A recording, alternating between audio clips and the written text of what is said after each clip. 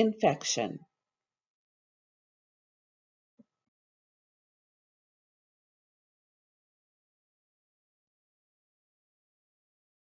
The concepts discussed in this presentation are local infections and systemic infections. A local infection would be like a wound infection. Symptoms or cues of a wound infection can include pain, warmth, edema, erythema, which is redness, and exudate. Exudate is the medical term for drainage, and the exudate will be increased and or purulent with an infection. Systemic infection will involve the entire body, and symptoms or cues can include fever and chills, or on the other extreme, a low body temperature. It can include oliguria. Oliguria is going to be a low urine output. Tachypnea, which is going to be rapid respirations.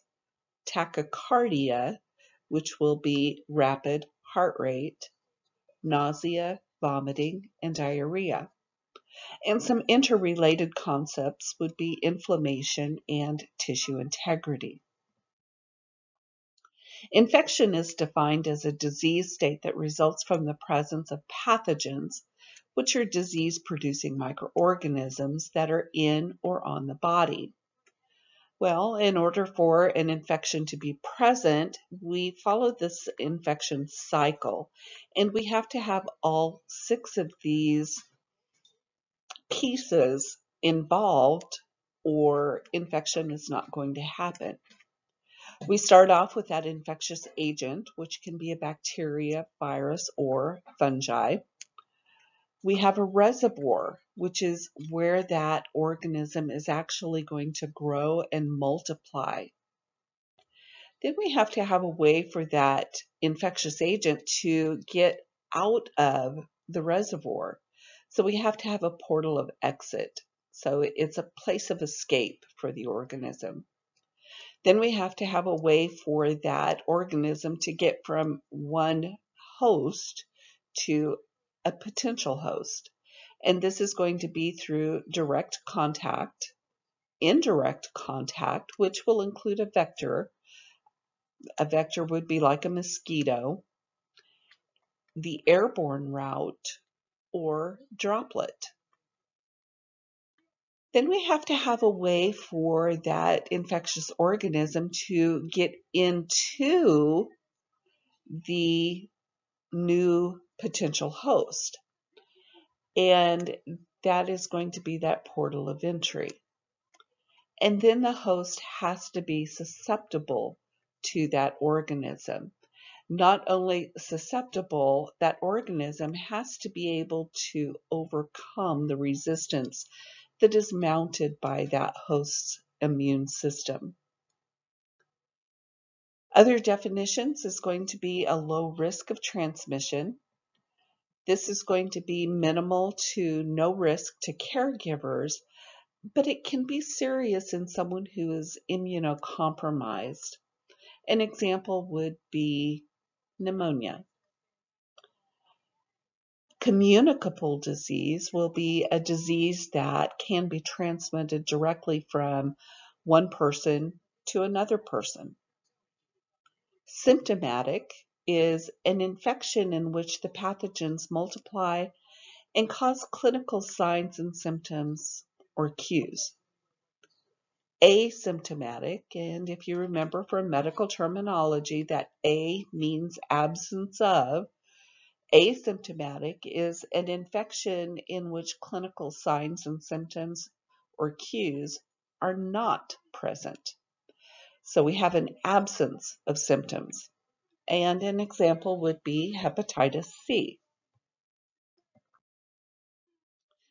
Question: what is the most significant and commonly found infection-causing agent in the healthcare institution?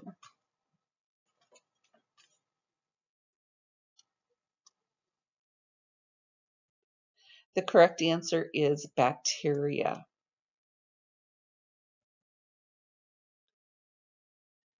We need to look at the stages of infection. It's going to go through 4 different stages.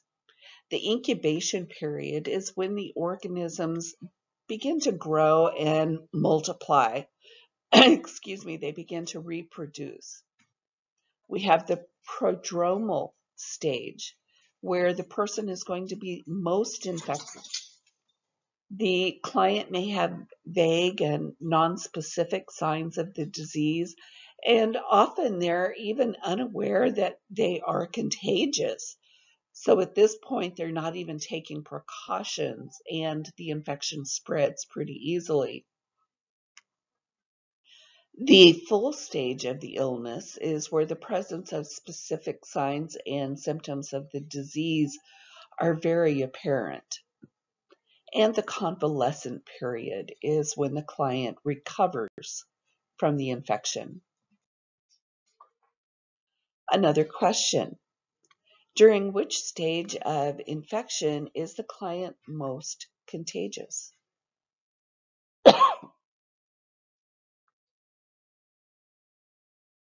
The correct answer is the prodromal stage.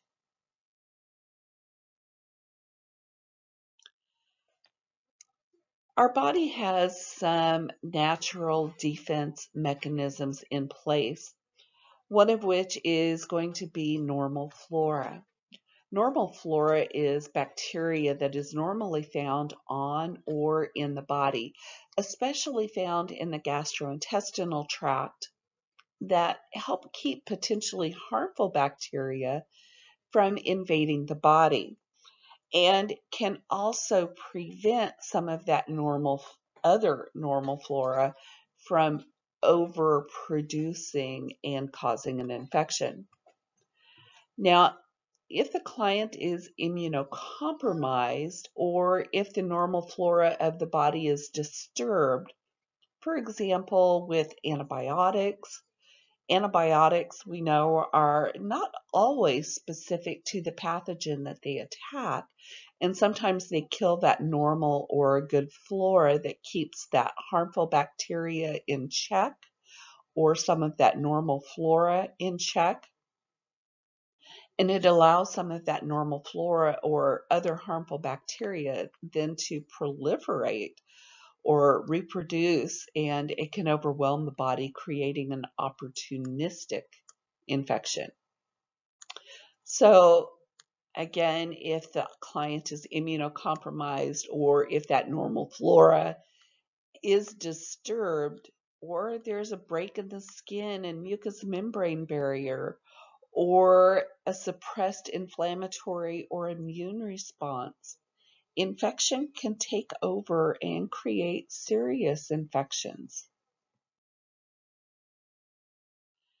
The inflammatory response helps the body neutralize, control, or eliminate the offending agent or that infectious agent and prepare the site for repair. It's a normal response of the immune system. This inflammatory response occurs in response not only to infection, but also to injury. For example, think of spraining the ankle. We're going to have an inflammatory response as those tissues are repaired. Cardinal signs of inflammation include pain, heat, edema, erythema, remember this is redness, and loss of function that usually appear at the site of the injury and/or infection. Inflammation can be acute or chronic. Think of inflammatory bowel disease. This is a chronic inflammatory process. The response will occur in 2 different phases. First of all, we have the vascular phase, where vasodilation increases the blood flow, and we see the redness and heat. We see histamine being released, which causes permeability of the vessels and protein-rich fluid to get to the site of injury. Then we have the cellular stage, where leukocytes and neutrophils begin to consume the debris from the injury, and exudate is then released. Damaged cells are going to be repaired, potentially resulting in scar tissue.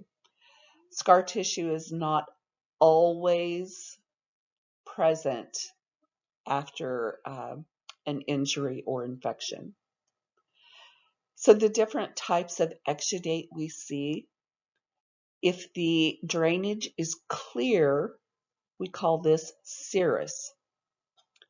If the drainage is pink or red, or it just kind of looks like watery blood, or it's kind of a pink tinge to it, we call this serosanguinous. If the drainage, the exudate, is red, it's straight blood, then we call this sanguinous. And if there is pus in the exudate, this is purulent. So some of the labs that we look at that can actually demonstrate or show to us that we do have an infection would be our complete blood count, or CBC. We're going to be looking at the white blood cell count. Excuse me.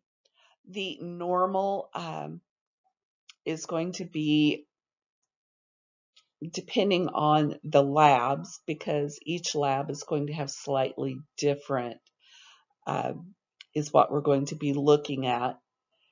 We're going to have an increased amount of those white blood cells.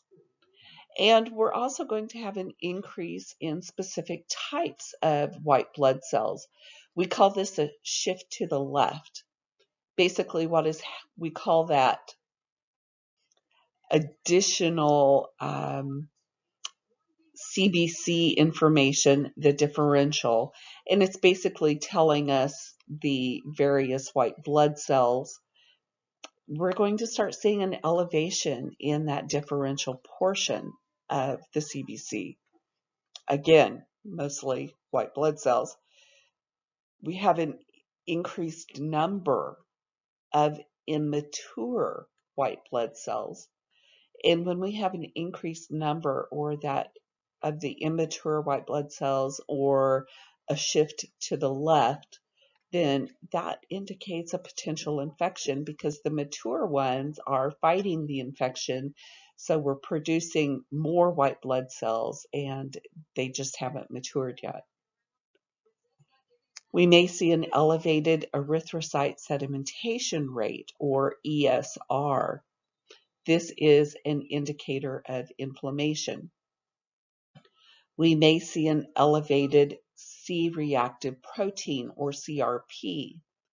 This also indicates inflammation.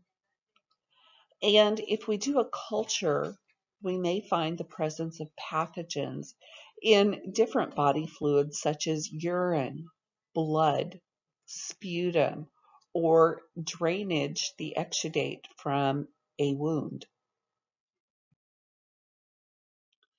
There's different things that can increase the risk of contracting an infection. That would be our pH levels. If they are abnormal, that increases the risk. If our body's white blood cells are not functioning appropriately, we have a low count, that can increase the risk. Our age, our gender, and hereditary factors or genetic factors. Have we been immunized, whether naturally or acquired? Do we have fatigue, the climate, our nutritional status, and understand that protein helps the body heal? So someone who has an infection or an illness, we always want them to increase the amount of protein they are in eating. and their overall general health status. We do know that some disease processes will lead to immunodeficiency and increase the risk for infection.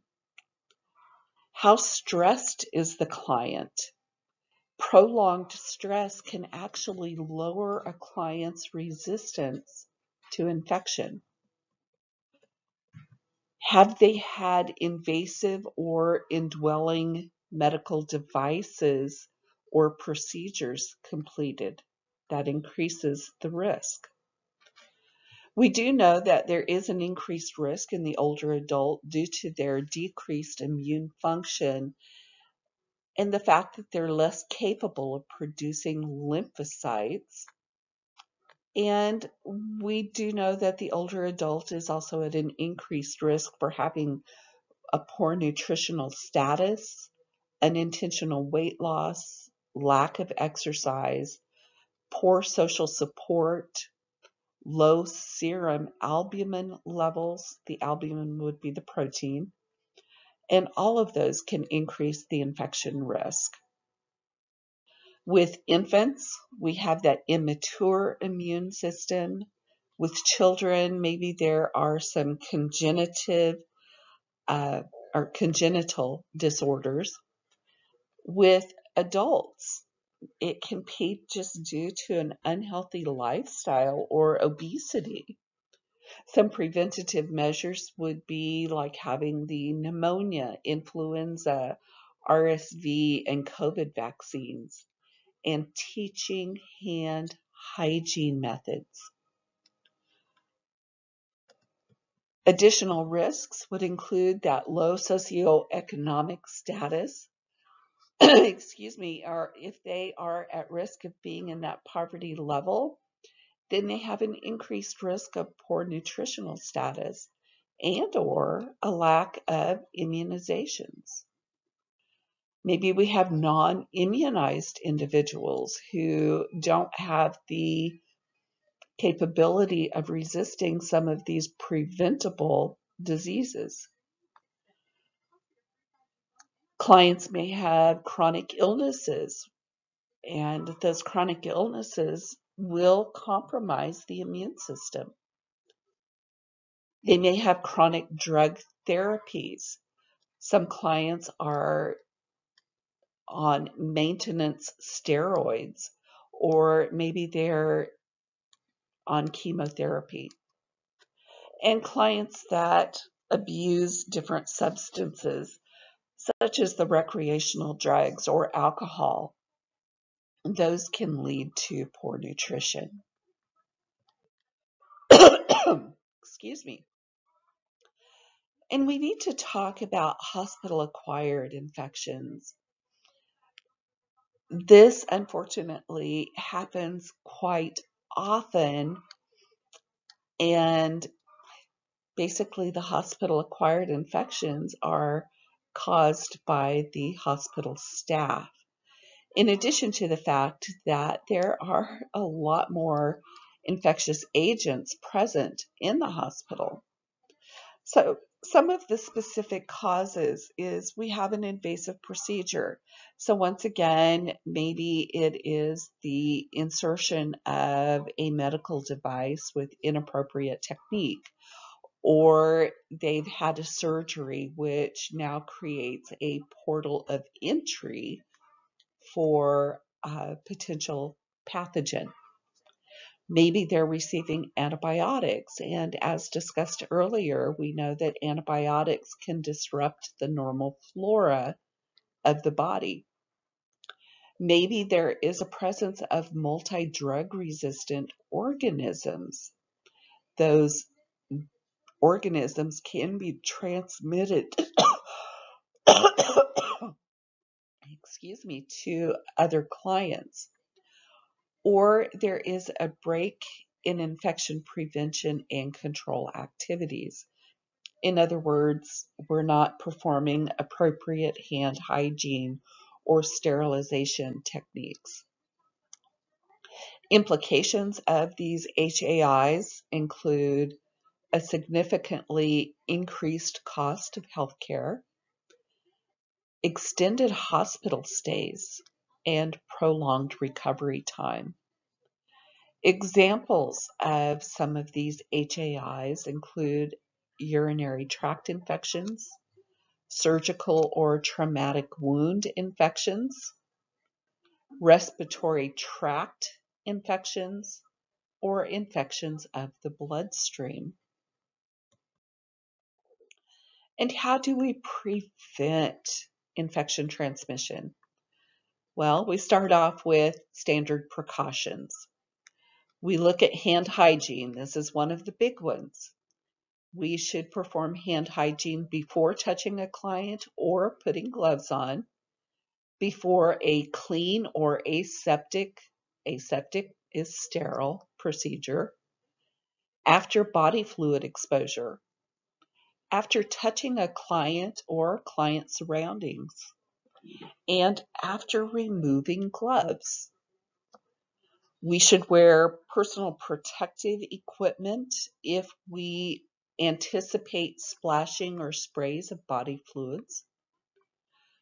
Respiratory hygiene is another part of standard precautions or cough etiquette, where we cover the mouth and nose with a tissue when coughing or sneezing, then promptly dispose of that tissue, or we cough or sneeze into the elbow, and then, of course, wash the hands. We should also wear a surgical mask if there are coughs or other respiratory symptoms, and maintain a 3-foot distance if we have a cough or other respiratory symptoms. Safe injection practices are also part of their standard precautions, where we do not recap a needle if able. We should activate that safety device after the needle has been used. And if recapping is necessary, use that one-handed scoop method of recapping. Don't use both hands. And properly dispose of those sharps and needles in the needle boxes. And then we should definitely review room assignments carefully. If it is a semi-private room, then making sure we're not putting clients with someone who would be susceptible to an infection that one of those clients may have. Transmission-based precautions would be our airborne precautions. So clients that have tuberculosis or the chickenpox or the measles infections that are spread through the air, these clients should be put into a private room with negative air pressure with the door closed. You should always wear a respirator, which is that N95 mask, when in the client's room, and the client should wear a mask when they're out of the room.